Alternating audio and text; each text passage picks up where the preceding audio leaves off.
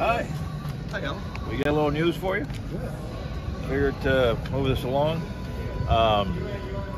After up to this point in spring training and several meetings, we decided to let you guys know that our intent is to have Torkelson on the team as we move forward in the new season, barring that anything doesn't happen between now and opening day. Right. So we've made that decision that he would be on the team. What was his reaction when you told him? Oh, he was very excited and very emotional. Yeah, very happy, obviously. AJ and I and Miggy were in AJ's office, and Miggy officially gave him the first baseman's glove. Oh, nice. Wow. Yeah, Miggy was part of it. Proud of it too. So, and Torque, you could tell he was very emotional about the opportunity. Going into spring training, how 50-50 was it?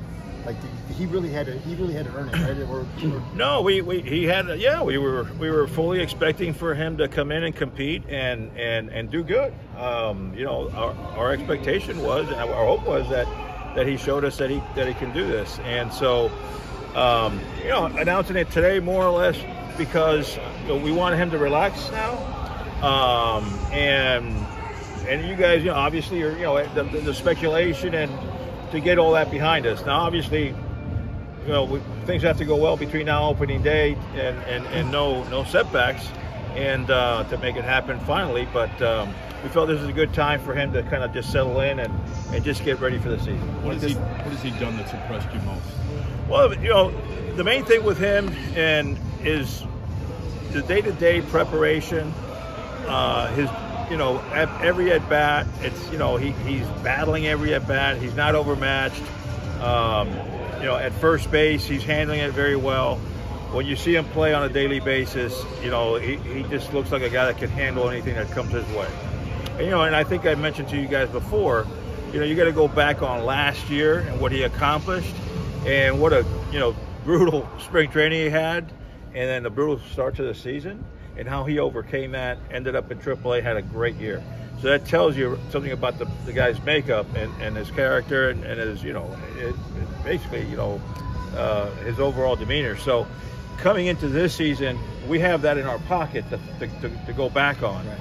And then obviously this year in spring training, he's had, I guess what you could call a normal spring training. Would this have been, but for the misfortune yesterday with Brady, might this have been a double announcement? Well, you know, it was heading that way, I would say, and, you know, Riley wasn't doing anything to discourage us. So unfortunately, obviously, you know, the injury came at a bad time, and but, you know, I guess with that injury, it came out to be the best possible solution where there's no surgery needed, you know, and so he'll be healing, and our hope is that he can get back on the field soon, and then at that point we can make another decision. Now, are you motivated to maybe look outside for another outfielder in the short term?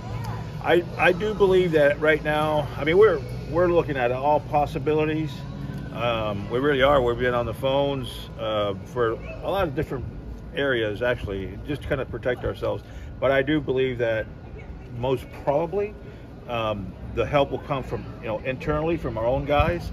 Unfortunately, you know, Hill has a little bit of a nick, but that should be maybe a couple of weeks at the most.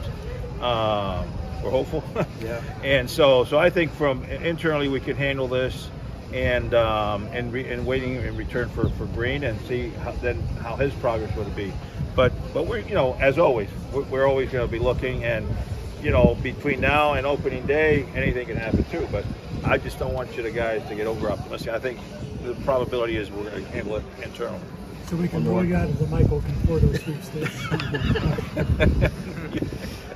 I'm not gonna publicly comment on that. But yeah. But you've had to deal with a lot of disappointment, you know, for players throughout your career. But this was really disappointing. How did it hit you when you see a guy who's probably had your best camp? Oh, Riley? Yeah. Oh, well, I'll tell you what, he's handled it better than anybody. Mm-hmm. He's like, I was in there earlier today, and, you know, it's like he's ready to get back to it as soon as he heals, and there's a plan there. And obviously we're all disappointed. The players are disappointed, and I had to, you know, make sure that AJ didn't, you know, jump over the ledge, but I told him things would be fine. Short term. Quickly on tour, that gives you what would seem like 4 fairly close to everyday infielders. Yeah. How much of a difference does that make for you and for AJ in being able to have stability there compared to? Yeah, it's big. It'll be a little bit different for sure. The only thing is, with a shortened spring training, and you've seen it around, people getting hurt all the time. But with a short spring training, you might see AJ give guys a little bit more rest, a little sooner, a little more often. And so that might change it just because of that. But I think, to your point, yeah, it's actually pretty, it feels good that you have guys now you can feel are everyday guys. Yeah. Thank you, Al. Okay.